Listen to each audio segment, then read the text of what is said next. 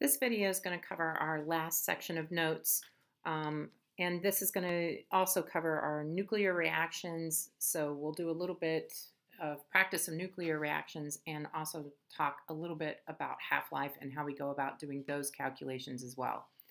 The very last section of your homework packet isn't really based on notes, but really having you kind of combine some of the ideas that we've covered here and trying to think back at some of the things we've covered up to this point and kind of combining those, okay?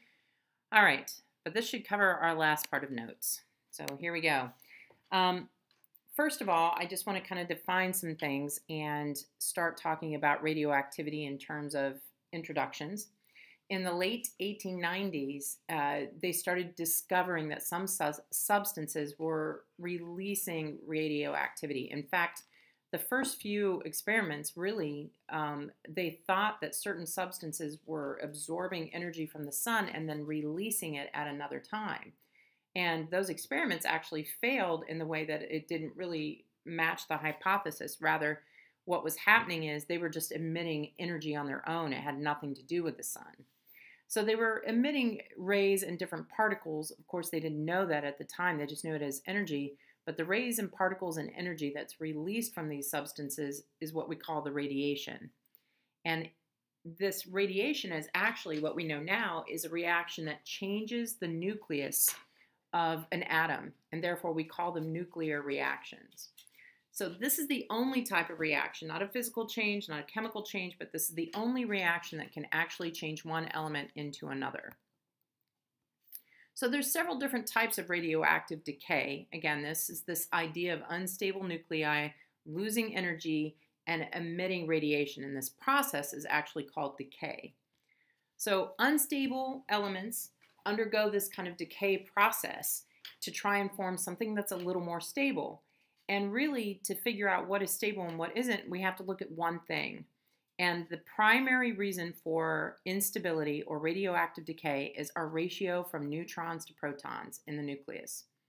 The closer that ratio is to a 1-to-1, the more stable these substances are, the elements are. So when we look at that mass number and the atomic number, again, what we're looking at is we're trying to figure out what is the ratio between protons and neutrons. The closer it is to 1-to-1, the more stable the substance is. So any atoms that contain too many or too few neutrons tend to be unstable. Now, don't get me wrong. If it's not 1-to-1, it doesn't mean this thing's going to, burst apart or anything like that. There is, some gray area. There's actually what we call a zone of stability. So within reason, they're fine. But when this ratio gets a little too out of whack, that's when the decay starts to happen. And this decay either releases extra neutrons to try to improve the ratio between them, or they can actually go through a beta process that increases the number of neutrons for this to happen. Really, most of the substances that decay aren't really around anymore because most of them have already decayed into something else. While it takes a very long time, there's a long half-life for a lot of substances, still most of them have already decayed into something else, far more stable. So there's several different types of radiation, and I'm going to cover these types in terms of pretty much the least dangerous to the most dangerous types of radiation. And I also want to give you types or examples of radioactive, I want to give you types, I want to give you examples of nuclear reactions for each type so you can really see what's going on here. So the first type we're going to talk about is alpha radiation. And in terms of radiation, alpha radiation is pretty bulky. And this is the one that's easiest to stop. It's the least dangerous of the three that we're really going to talk about. Alpha particles are actually helium nuclei. They are 2 protons and 2 neutrons, and they have a 2+ charge to them. So it's really a helium nucleus and without the electron cloud. It's just that kind of packet there of energy and protons and neutrons. And this was found because when they found a substance that was releasing radioactivity, these particles were actually deflected towards a negatively charged plate, that kind of like how we saw in the cathode ray tube, where the cathode ray was leaning towards the positive electromagnet. Well, this is a similar idea where these are positive particles and they are being attracted to the negatively charged plate. Now, the symbols for the alpha particle can be written two ways. It can be written kind of like as this A right here, this kind of, well, it's Greek, but it almost looks like a cursive type A here. And this over here, you could also write it as a helium nucleus, as in 4 mass number as a superscript, and then 2 protons down at the bottom. Either one is completely acceptable. So a nuclear equation that has an alpha radiation or radioactive decay is going to have a reaction that starts with one substance and then breaks down into more than one substance. So this one in particular, we're going to do an example of radium-226. So what we're going to do is, let me pull up a periodic table here, and we're going to look for radium. And radium, let me move this over here. Radium is number 88 right here. And so radium-88 is what's going to decay. So we're going to start with that. We're going to have 226 up at the top. Okay, so that's our superscript. Then I'm going to have Ra as the symbol. And we're also going to put a subscript here because it is 88, radium-88, okay? And this is going to break down into several different things. Remember, this is the part that's unstable, so we have one substance that's going to break down into a couple things. That's kind of what decay means, right? It's something that falls apart. So radium is going to lose a helium nucleus, so it's going to lose 4 AMU, or 2 protons, 2 neutrons. So 2 protons. I'm going to write it like that. And this is what it's going to lose.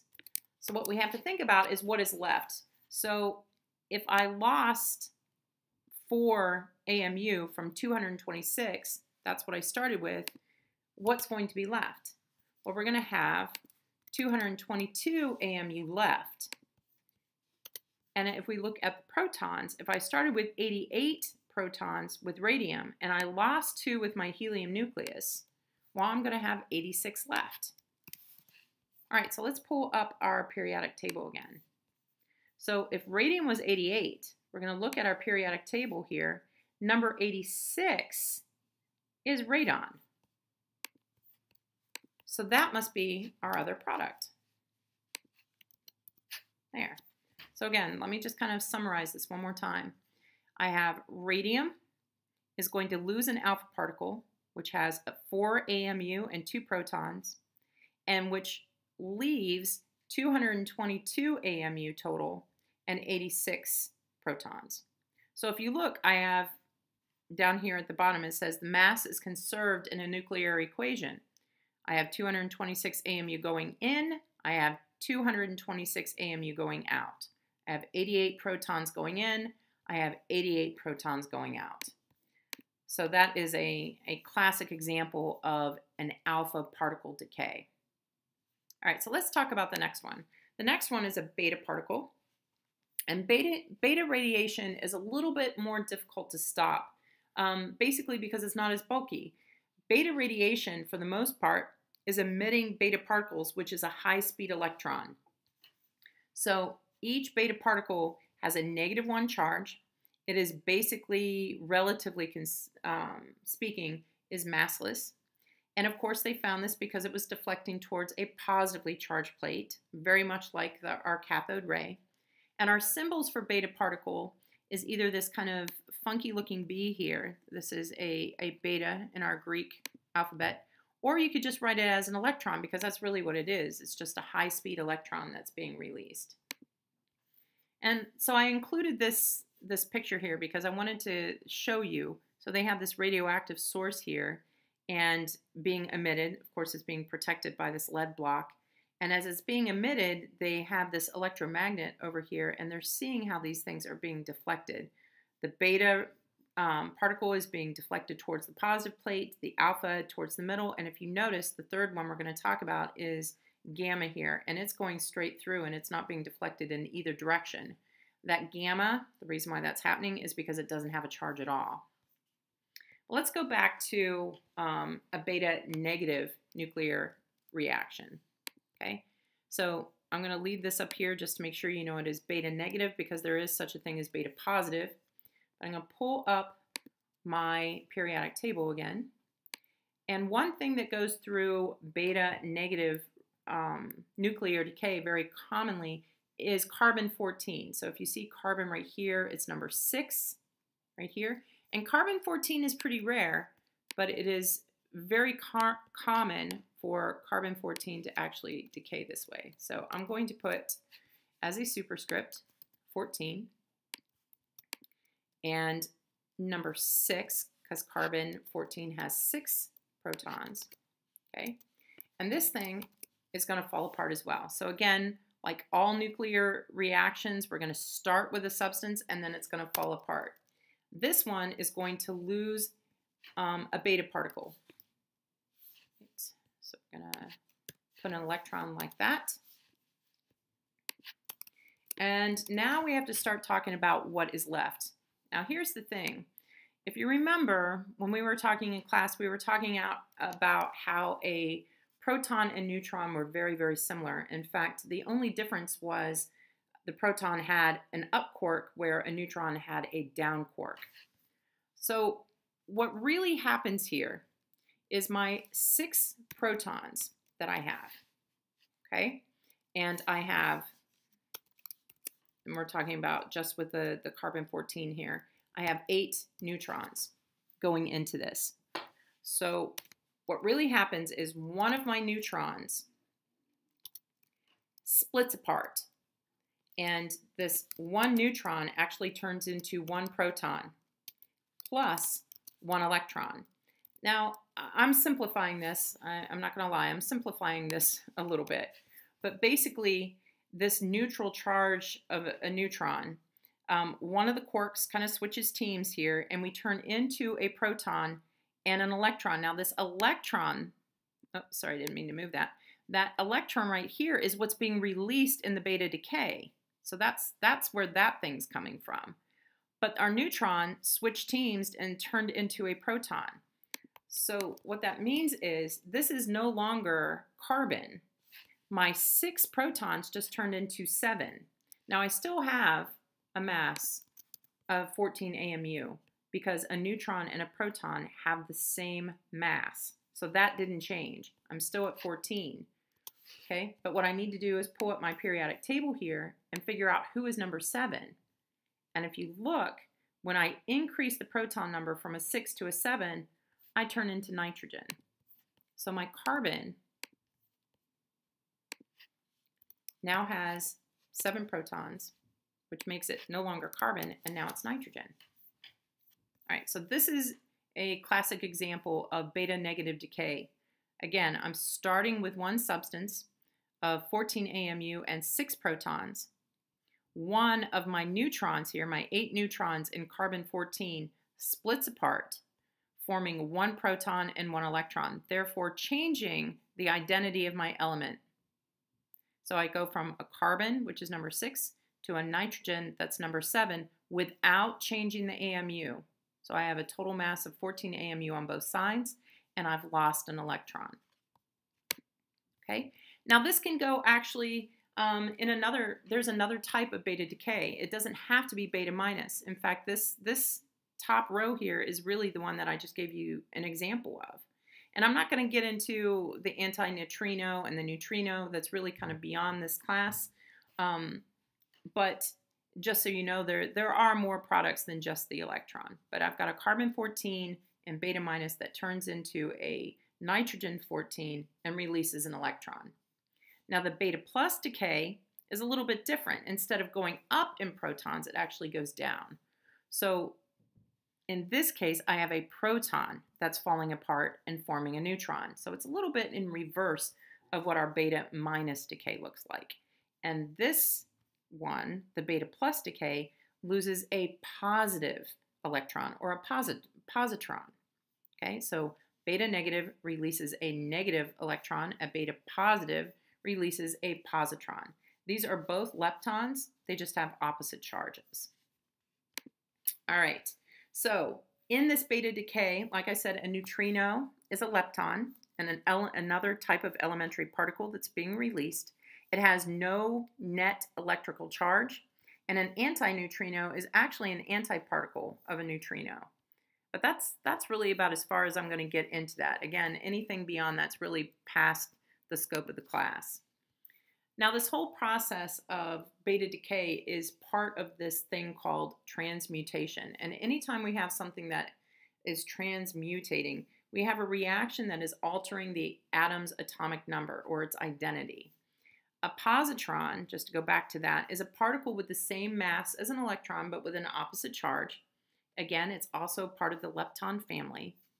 An electron capture, it occurs when the nucleus of the atom is actually pulling in a surrounding electron and then combines with a proton to form a neutron.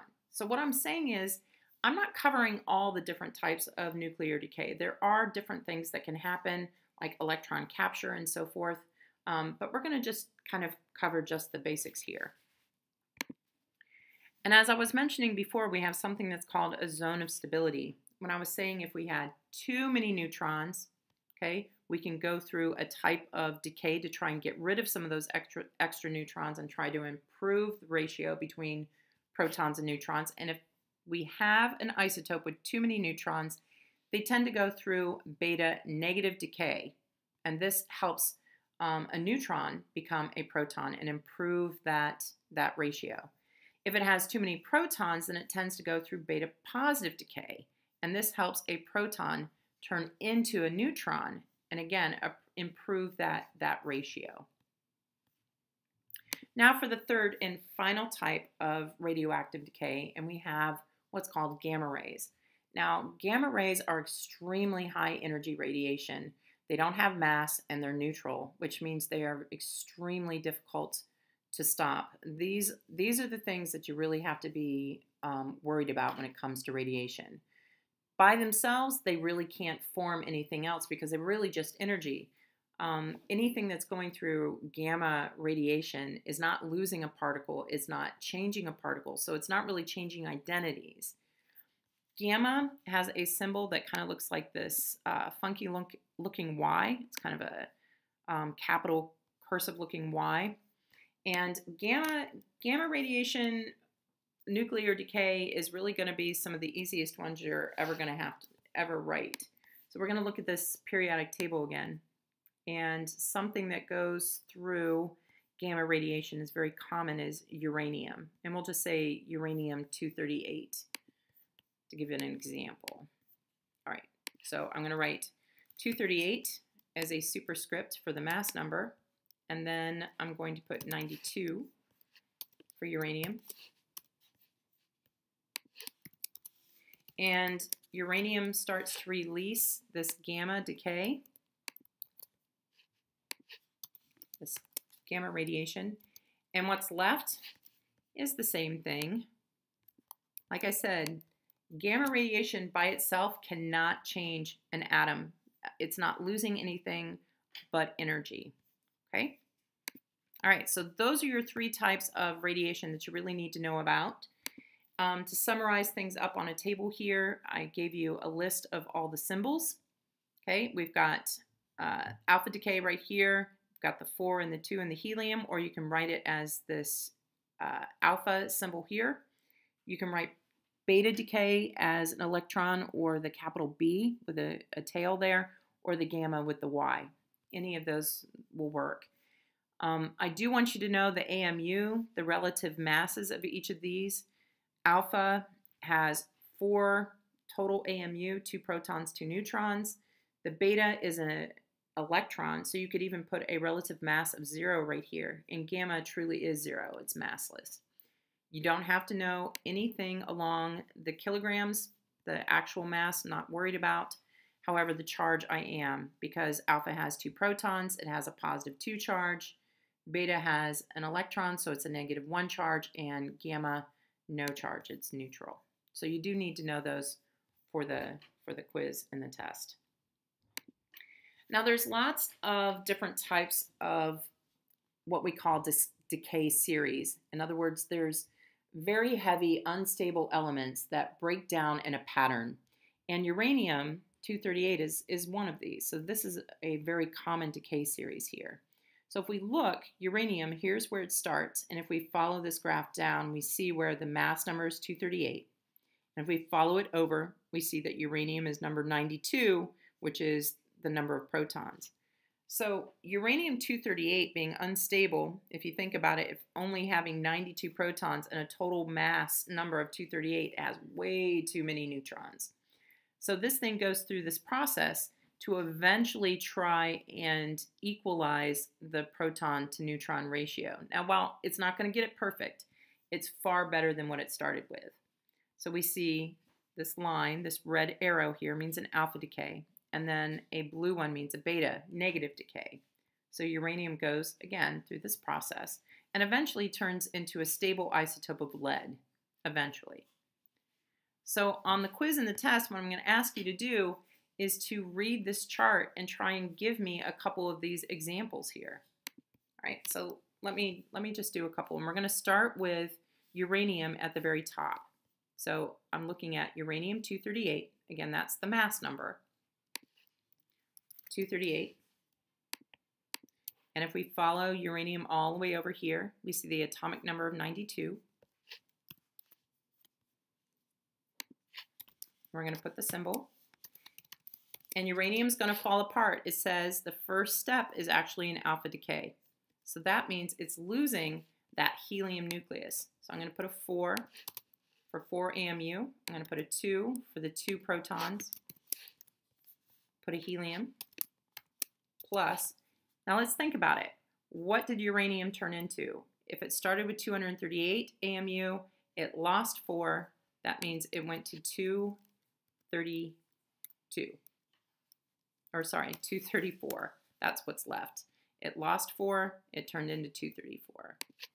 The protons, it lost 2 protons, so it turned, I have now 90 protons left. So again, I'm going to pull up my periodic table and I'm going to look for number 90, which is down here at the very bottom, and I see thorium is number 90, so TH. So through that first alpha decay, I have uranium-238 turning into thorium-234. All right, I'm going to do one more here. I'm going to show you the beta decay going up. So I'm going to start with the thorium-234. Now thorium is going to fall apart, but thorium is going to lose that electron, which means, let's look up here at the chart. Thorium is turning into Pa, so it's going up 1. But all the numbers are right here. If you look, Pa does not lose any of the mass. So I still have this superscript of 234. That didn't change. However, my number of protons did. If we look over here, I went from 90 protons to 91 protons. And that is because one of my neutrons split and turned into a proton. So we could even pull this up on the periodic table here, and we're looking at Pa down here, number 91.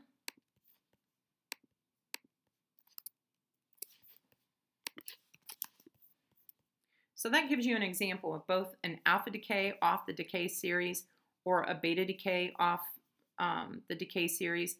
You're going to be able to pick which ones you want to represent, but you will have to show at least one of each. So just kind of take a look at that and see if that makes any sense. Okay? And the last thing I want to cover in this video, and I know it's kind of getting long, but I do want to talk a little bit about radiochemical dating, like other uses other than just having this kind of scary radiation. There's actually some pretty practical uses for it.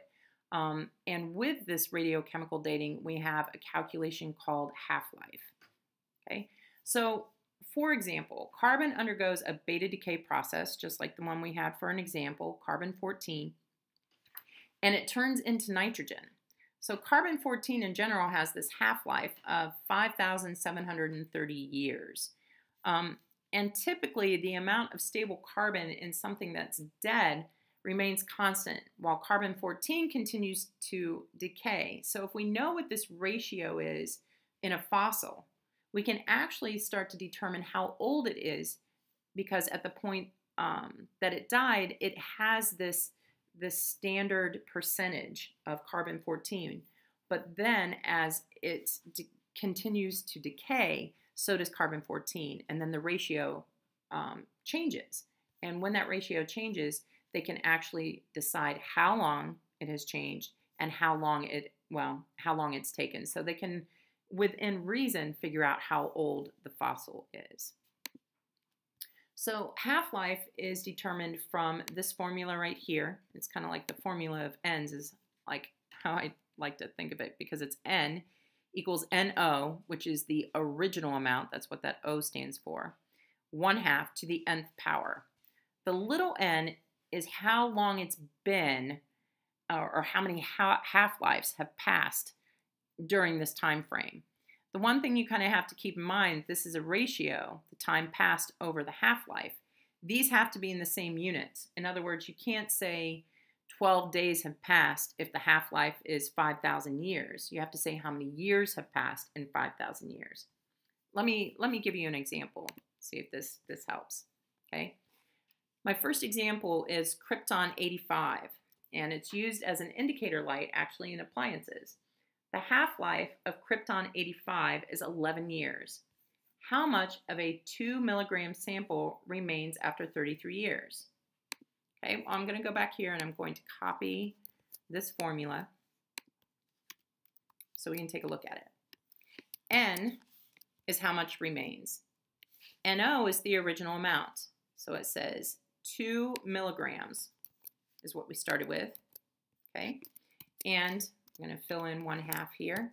Now we have to figure out the 1/2 to the nth power. And it says, I'm going to put a little caret key here, how much has remained after 33 years. So what I want here is 33, that's how much time has passed, and the half-life is 11. All right, so the first thing I'm going to do in my calculator is I'm going to take 33 divided by 11, time passed divided by half-life, and both of which are in years. So these have to be in the same unit. I divide those two. I take 1/2 to that power, so 1/2 to the third power, multiplied by 2 milligrams. Okay, and let me see here. We've got, so 1/2, if you guys have your calculators here, we've got 1/2 to the third power, which is 0.125 times 2, which means I have 0.25 milligrams left. All right, so let's look at sig figs, since this is what my calculator told me. Okay, I have 2 here, 2 here, 3 here. My answer is going to have 2. So that's how much remains after 3 half-lives. And as I'm trying to kind of get you in the habit of doing, I want you to kind of think if this makes sense. Half-life means half of it is gone, right? So after 1 half-life, 2 would turn into 1. Okay? After 2 half-lives, 1 would turn into 1/2. 3 half-lives, my 1/2 would turn into 1/4. So this makes perfect sense. Okay? All right. My second example problem is listed here. I would like for you to try it on your own.